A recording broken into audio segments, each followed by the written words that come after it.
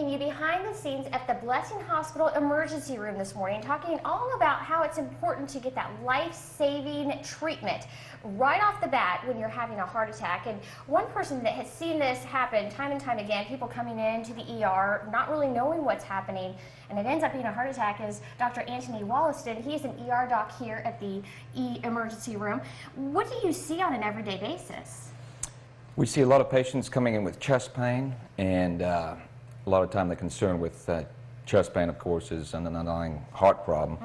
And oftentimes people come in by private car.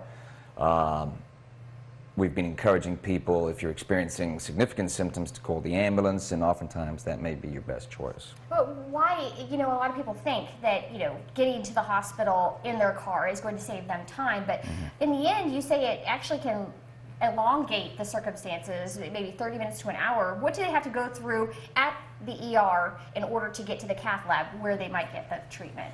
So if you come in with chest pain, if you come in through the via private vehicle, you're going to come in through the main doors, obviously, and then you're going to go through a triage process.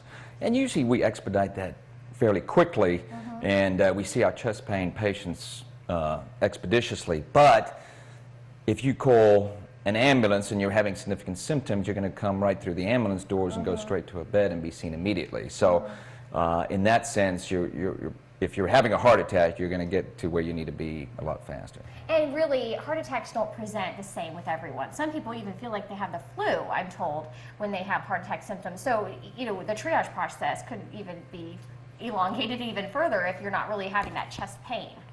If you're not having specific chest pain, yes. I mean, we'll do an EKG within 5 minutes on any patient that is having chest pain, and that often helps us to triage those patients. But if you're having symptoms that aren't quite so typical, in those situations, you may fall through the cracks, and that could be a problem. Well, and the Blessing Hospital emergency room gets people in and out as quickly as they can, but it's all about your decision to call the ambulance right away. Coming up on KHQA this morning, we're going to be talking about the signs and symptoms of a heart attack and why it's important to know what you're experiencing when it happens.